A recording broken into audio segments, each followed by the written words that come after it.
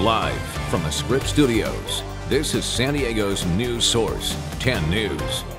Welcome back to 10 News. I'm Pat Brown. Pinpoint Doppler is tracking rain and cool temperatures moving in. Let's go to our forecaster in the field at the 10 News Experience with the latest conditions.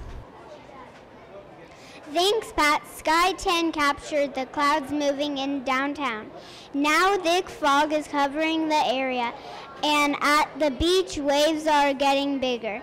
The map shows rain will hit San Diego in 5 minutes, then Chula Vista in 12 minutes. Back to you in the studio. Thanks, and hey, great job out there. Remember, you can check weather conditions in your own neighborhood by going to 10news.com or on the go with our 10 News app. Download it today.